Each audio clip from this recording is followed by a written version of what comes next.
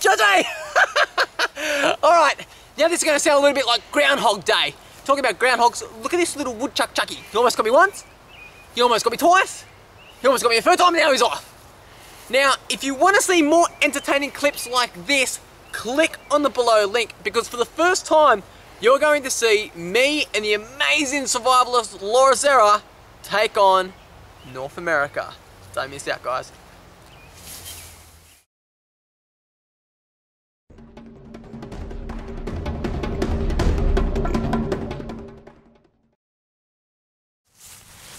Now, I've done some pretty stupid things in my life, and catching a skunk without a face mask is probably at the top of the list.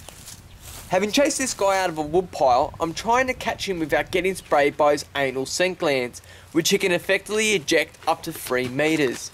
This stuff will literally absorb into your skin and makes picking up girls almost impossible. It literally takes weeks to get off.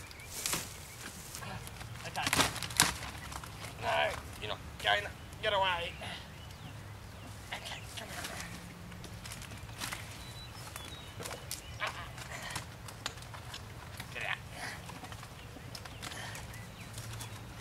Oh, woo, there we have. Oh, just sprayed me. Just sprayed me in the face. This guy here is called the striped skunk, and the reason why I'm wearing sunnies for. It's not because my eyes are hurting to the sun. It's because this guy here, when he sprays, it's not just the bad odor. He's just trying to get a bite on me. It's not just the bad odor. It can also make you temporary blind. Now, he's just sprayed me on the face and it's bloody stinging. But these guys here, I'll tell you what, if it wasn't a warning enough with the color being black and white, it's a warning when you can smell them from at least a mile away. Quite literally. Now, the striped skunks, they're pretty common in the US. Having said that, it's been quite difficult to try and find one. Look at you! Yeah, you just want to get a bite on me.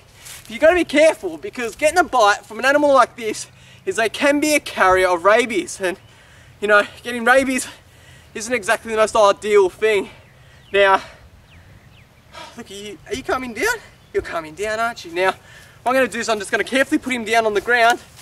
And the reason is because I feel like he's going to give me another spray. Okay mate. Now, it's always key whenever you get these on the ground that you have your hand as far away from them as possible, and that its anus isn't facing towards you. Isn't that right? You always just got to try and keep them alleviated away from you. Now, these skunks are, look, what are you doing, mate? These skunks, they're an opportunist and they'll eat almost anything. Anything from insects to raw food products. They can even be a bit of a problem for the farmers, particularly if they've got a pet cat or a dog. Reason being, these guys will get stuck right into things like the cat food, even the dog bones. Having said that, okay, look at him. Oh, you sprayed me again, you...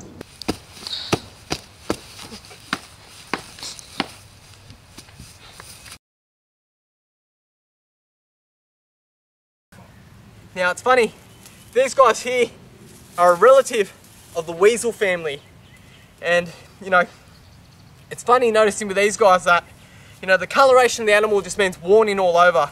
You know, even wolves, bears, nothing will go up against an animal like this, because, well, honestly, who'd want to eat something that smells like quite literally. Alright mate, I'm going to give you a bit of a release. Okay mate, let you go. Alright, go. Take off your own devices. Look at you. It's been almost a month since I filmed this and I still smell like Pepe Le Pew. Using a combination of washing detergent, baking soda and peroxide can help mask the odour. People who say use tomato juice are just as stupid as a bird with a parachute.